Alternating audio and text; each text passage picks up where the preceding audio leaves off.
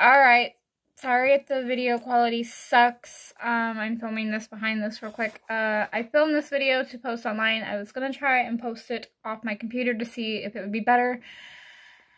And it was taking hours and hours to load 5%. So I tried to share my video to my phone and it won't let me. So I'm gonna have to film it like this and hold it while this video plays. Sorry guys, my next facts videos I will do on my phone right away. This is a quick disclaimer. This is not a treatment video. Please do not take and use the treatment that I've told you what to do in this video on your horse. If you do, whatever outcome is your fault, not mine. So just remember that. Please do not use this as a treatment video. If your horse has these symptoms, get them to the vet. Okay? Alright, let's get this started. If I can get it to play. I will not do this again. Okay, this might be a little grainy. I'm trying to film it on my laptop. I want to see if I upload my videos on my laptop if it'll allow the comments. If not, you can refer back to my last video, A Day in My Life, for the links to my Instagram and Facebook if you have a video suggestion or request or a question. Even just to say hi. So, let's see what I had. Okay, not sure what pack I wanted to start with. Okay, I'll grab a pen. I wasn't prepared for this. Sorry, gotta close you guys for a second. Grab a pen back here. Okay, so today's fact of the week. I'm going to speak a little louder just in case you guys can't hear me, and hopefully it'll let me edit this. If not, there won't be an intro to this or an outro. Hopefully it's not as grainy on YouTube. Oh, it is. Okay, so, man, okay, I'm trying not to go off topic. I always go off topic. Don't go off topic. Okay, facts about Founder. So this week is going to be about Founder. Now, before I get into this video, disclaimer, if my pen will work, I didn't get, obviously, every single fact, because that would be plagiarizing, which is where you go on a website and you pretty much just, or a textbook or a book, and you just jot down every single thing that is written. So, there's not all the facts are here. I got facts off different sites. I didn't quote the sites because it's just a couple of things. And so I have if it's common or not, if it's fatal or not, some symptoms, how to avoid it, and then there's one more. There should be one more. Oh, I guess that's it. So, Founder. Let's talk about if it's common. So, I'm going to be reading it off the paper because I did this like a week ago. So, Founder is common and very painful. It affects the feet or the hooves of the horse. It occurs when there is an inflammation of the lamen, aka the folds of tissue connecting of the pedal bone to the hoof. I think I said that right. So, that's our fact number one. It's extremely painful and it's inflammation or infection. I want to stop it right there. I just realized that it's not infection, it's just the inflammation. And it goes down into the feet, the hooves. So, Founder can be fatal. If you don't know what fatal means, it can cause death. So it can be fatal in horses, and it cannot be cured, but it can be managed. And I actually know a few people who have their horses who have Founders.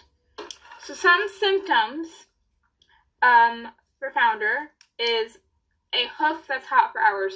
So for instance, if you go out right now on a very healthy horse that you may have on your property or out on your barn, and you pick up their hoof and feel it, it shouldn't feel like there's a ton of heat there.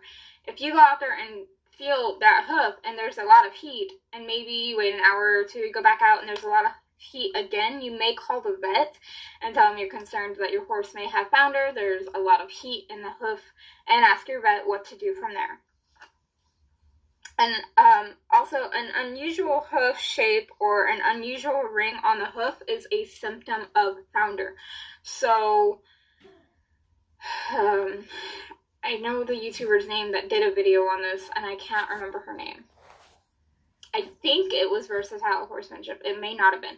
But she showed a horse that had a club hoof, and it had a ring across the top of the hoof, and she explained that that was founder. So any unusual rings, dark rings, light rings, doesn't matter, any unusual shape in your horse's hoof, that is founder. Or it could be founder. There's obviously a lot of things it could be, but it could be founder. Sorry if this video seems kind of whack. I'm not one of those people that can plan ahead. Anyways. Too little or too much foot lifting is the symptom. So if your horse is like a normal horse, super quiet, standing out in the pasture, only lifts their feet to move or to shift their weight, and they're standing out there holding up their leg, or moving their foot, setting it down, moving it again, setting it down, lifting it and holding it all on its own, those types of things could be a symptom of founder. And a shortened stride is also considered to be a symptom of founder. So if your horse is normally really open, really wide, and they're starting to kind of collect themselves back without you asking, maybe you're not training them to do that, I would contact the vet. So let's talk about medications. So medications, it didn't really, on the site that I was on, say which medication you could use, and what the vet would diagnose. And even if it did, I really wouldn't put that into this video because somebody might think of this video as a treatment. This is not a treatment video. This is just some facts about founder.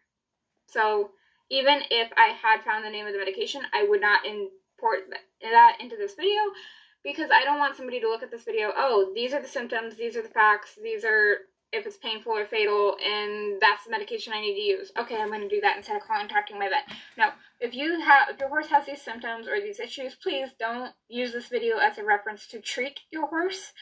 Contact your vet. Just saying. So, but medications can be given to deal with the pain of founder. And how to avoid grass founder is you keep your easy keepers, so the horses that, you throw a flake, a hay, and they gain 20 pounds off of it. That's obviously exaggerating.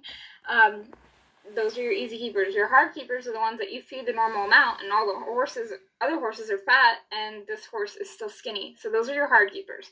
So you keep your easy keepers off a lush pasture, so freshly grown grass, growing pastures, and keep your easy keepers off lush, fast-growing pastures until the grass has slowed in growth and produced seed heads.